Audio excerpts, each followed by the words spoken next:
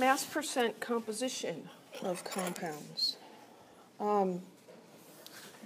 It's helpful to remember a generalized definition for percent.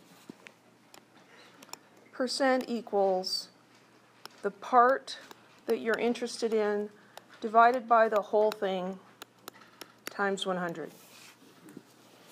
Mass percent composition, or we often just call it mass percent of an element, is just the element's percentage of the total mass of the compound.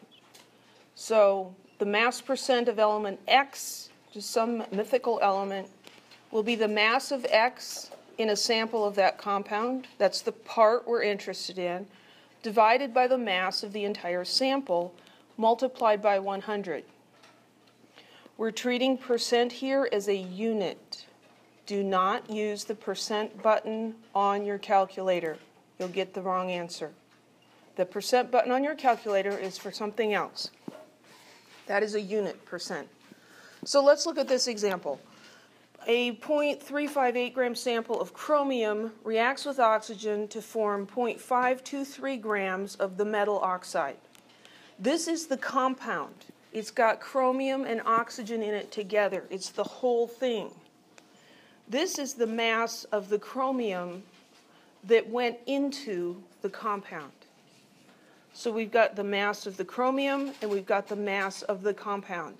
To find the mass percent of chromium, we take the mass of chromium, which is 0.358 grams, and we divide by the mass of the whole thing, 0.523 grams. We multiply by 100. So 0.358 divided by, this is a conflicted child, divided by 0.523 times 100. This would have three significant figures, and I'm getting 68.5%. You see what happens to the units here? The units cancel out. So then we're left with no units. And that's why in your book it uses percent there as a unit. Okay, so it's 68.5%. Let's think about it and see, does it make sense? Is it reasonable? Well, 0.358 is more than half of the whole thing, isn't it? Right? Half of it would be, 0.25 or so, half of 0.5. Half of this is less than that. This is more than half of it. So our percentage should be more than 50%. If you use the percent button on your calculator, you're going to come up with 0.685%. Any questions? We can use mass percent as a conversion factor. It doesn't really look like a conversion factor, but it's actually a very convenient conversion factor. We can go between grams of a constituent element and grams of a compound. That's what we were just doing using mole ratios. But if we have the percent, we can use that instead. So they're telling us that the mass percent composition of sodium in sodium chloride is 39%. Percent literally means per 100. This is 39 parts per 100 parts. All percentages are that way. So 39% can be written as 39 grams per 100 grams. That's what 39% means. Well, 39 grams of what? Of the element. It's sodium. So 39 grams of sodium, and it's in sodium chloride. So per 100 grams of sodium chloride.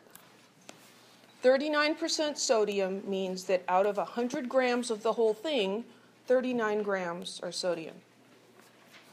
This is an awesome relationship. It's a conversion factor. You can write it that way. You can write it upside down. You could write it sideways too, but I don't think it would be helpful for anything. So, conversion factor from the percent. The FDA recommends that adults consume less than 2.4 grams of sodium per day. How many grams of sodium chloride can you consume and still be within the FDA guidelines? Sodium chloride is 39% sodium by mass. Does this problem sound familiar? Yeah. Yes, we just solved it a different way. This time they're giving us the percent mass of sodium, so it's going to be faster.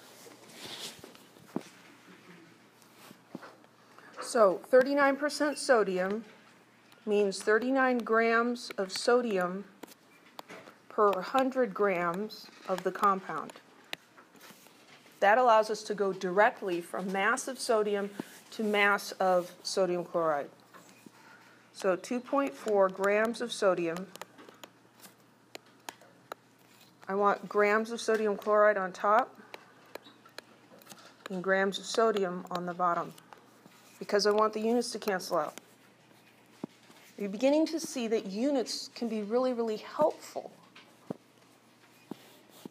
No answer. It's okay. So, grams of sodium, the number there is 39. 39's down here, 100's on the top. So I've got 2.4 times 100 divided by 39, and I'm going to come up with 6.2 grams of sodium chloride.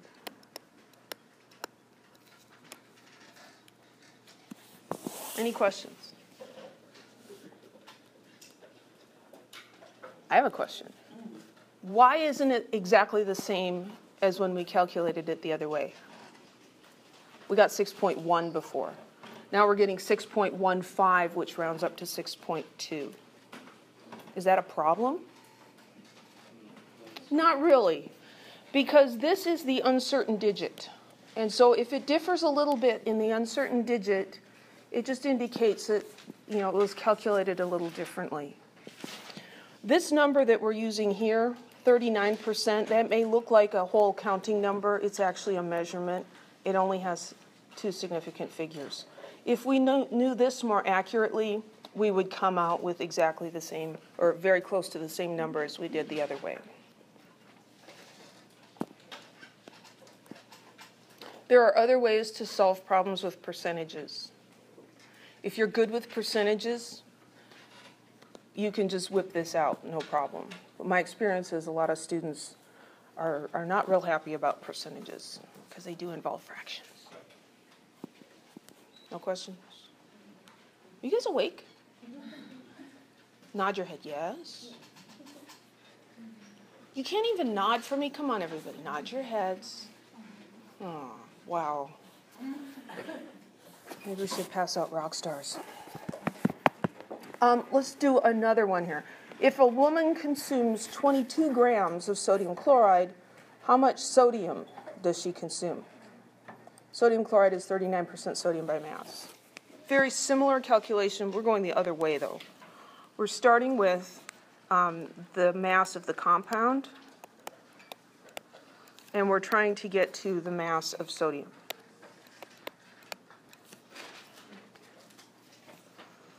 So 22 grams of sodium chloride. We want to get grams of sodium, and we need to divide by grams of sodium chloride. This is our conversion factor right here. It's 39 grams of sodium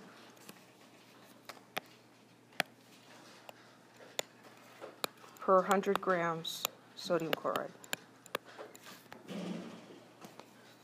So this time the 39's on top and the 100's on the bottom.